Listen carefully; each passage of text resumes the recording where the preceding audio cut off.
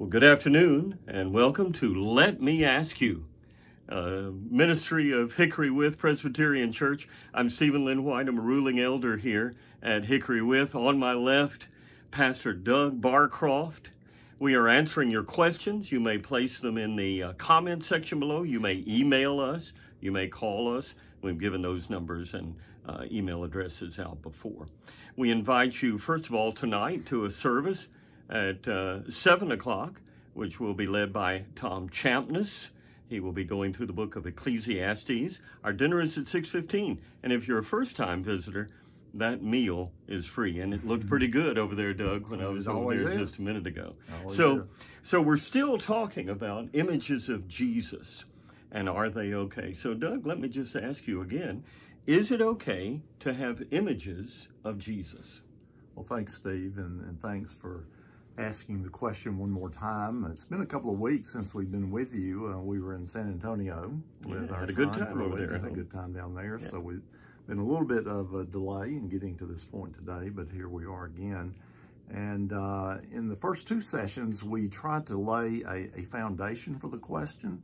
On the surface, it may seem to be a fairly simple question, but we believe that there are some scriptures that bear upon the question, specifically the second commandment that we find in the 10 Commandments. In the first session, we discussed the second commandment and how we believe that that commandment bears upon the answer to this question.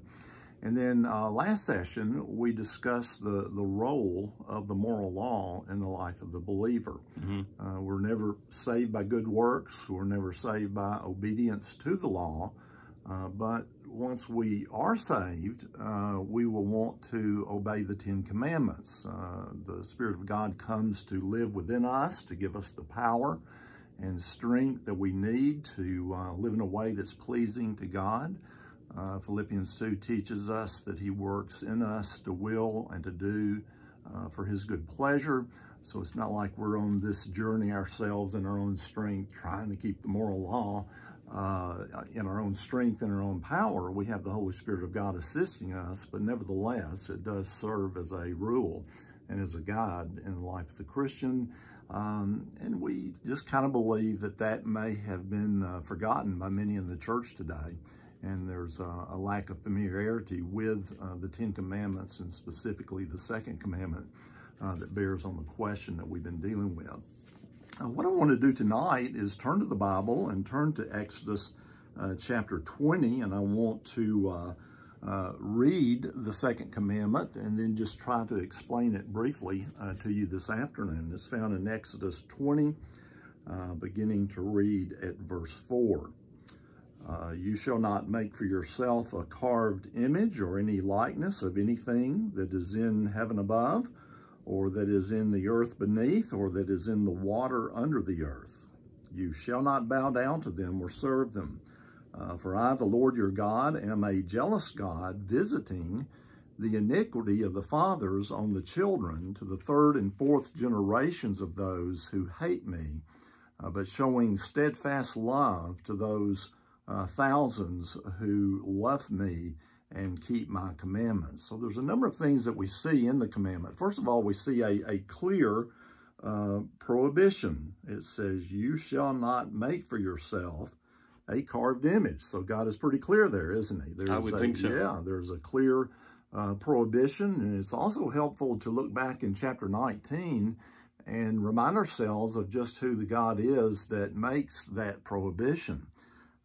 In chapter 19, verse 16, it says, on the morning of the third day, there were thunders and lightnings and a thick cloud on the mountain and a very loud trumpet blast, so that all the people in the camp trembled. Then Moses brought the people out of the camp to meet God, and they took their stand at the foot of the mountain. This was Mount Sinai. Now Mount Sinai was wrapped in smoke because the Lord had descended on it in fire. The smoke of it went up like a smoke of a kiln, and the whole mountain trembled greatly. And as the sound of the trumpet grew louder and louder, Moses spoke, and God answered him in thunder. The Lord came down on Mount Sinai to the top of the mountain, and the Lord called Moses to the top of the mountain, and Moses went up. And the Lord said to Moses, go down and warn the people, lest they break through to the Lord to look, and many of them perish. Mm. So I think it's very important when we start to consider the commandment that we realize just who the God is who gives the commandment. He is great, he is mighty, he is holy. He spoke the word, and the entire world and universe came into existence. He is a powerful God, he's holy. And so when this God speaks to us in any way, we should listen. But certainly when he gives to us a clear prohibition, and this prohibition you see is twofold. You shall not make a graven image, and you shall not bow down to them or worship them.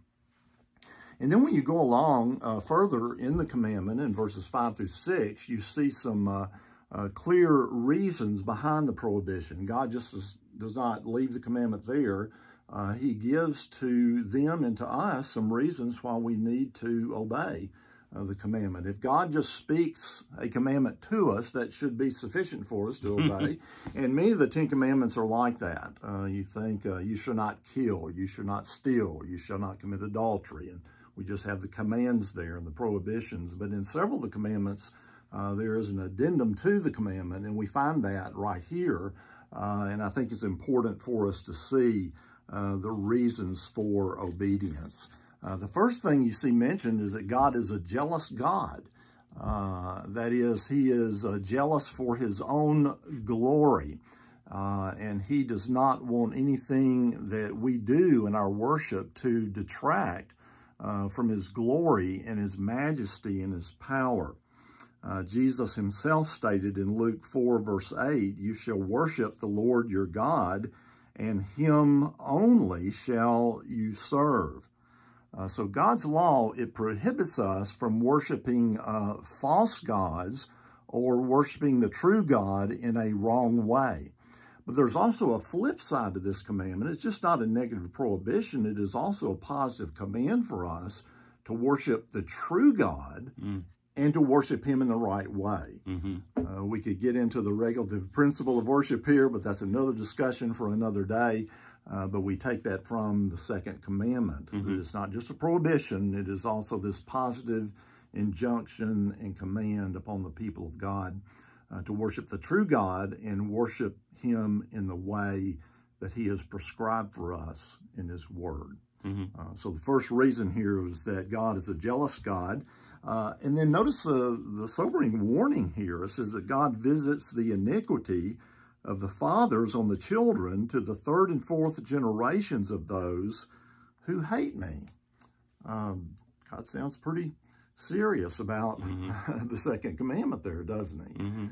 And the interesting thing is that while God was giving this command to Moses, as he was forbidding idolatry and forbidding the people of God to make graven images, as this command was given to Moses on the summit of Mount Sinai, the people of Israel at the base of Mount Sinai were doing the very thing he prohibited.